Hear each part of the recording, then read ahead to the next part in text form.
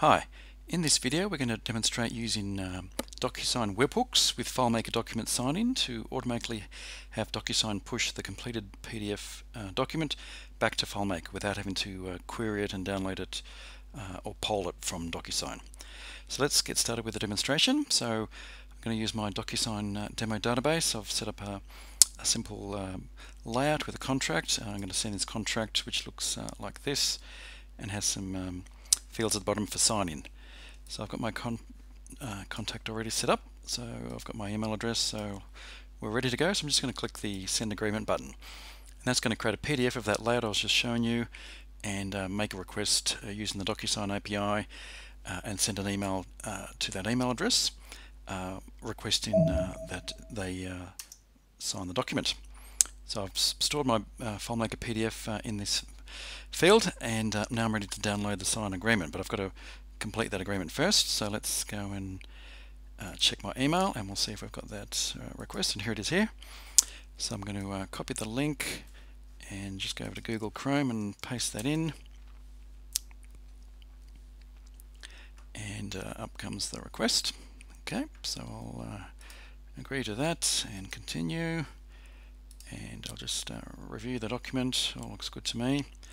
So I'll go to the sign-in page at the end, so I'll put in the customer's name and I'll sign there.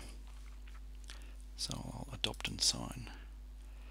Okay, so I'm happy with that, so I'll click finish, and no thanks to that. Okay, so that document has been completed, it's been signed. So if I go back to FileMaker and just hide everything else, normally I would either poll DocuSign to see if that document had been completed, or click this button to download it.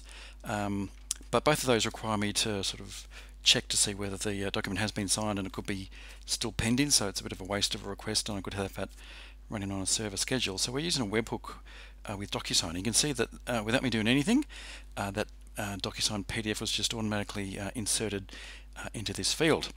So DocuSign sent a request to, or sent a notification to the webhook we've got set up on our FileMaker server, and it pulled down the completed PDF. And if I have a look at that, you can see that if I scroll to the bottom, there's the signature and name that I entered before. So that's how you can have DocuSign use their webhooks to automatically push notifications to FileMaker server and save you having to poll DocuSign to either check for the status of a document and download it.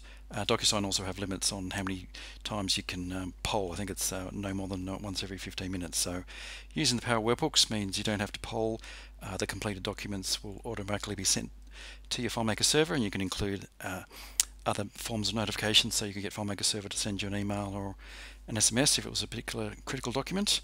But that's how easy it is to have completed documents automatically pushed to your FileMaker server using the DocuSign API and the power of webhooks. Thanks for watching.